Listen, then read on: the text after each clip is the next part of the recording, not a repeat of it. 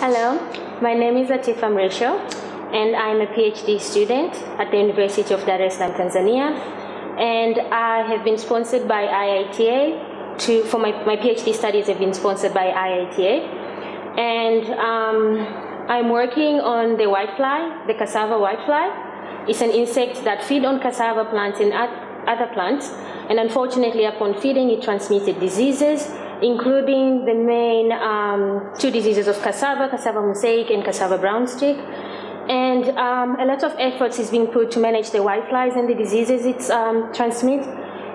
And through these efforts, we are doing different research to try to understand the whitefly, the insect. How does it work?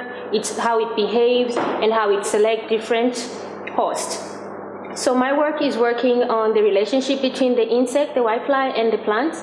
And basically, we are trying to understand how it can use odor to identify and select the host plants from different plants it encounters in the environment.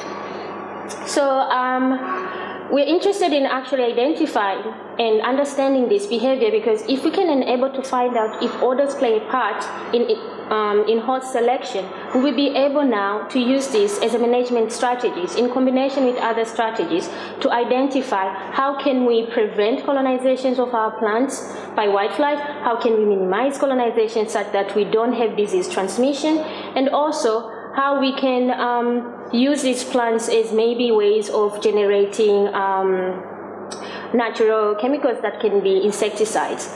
So basically, we really want to understand the whitefly, so we know that by understanding the insect, we might be able to understand how it works and the diseases, how it transmits the diseases, and in the end, how we can manage it.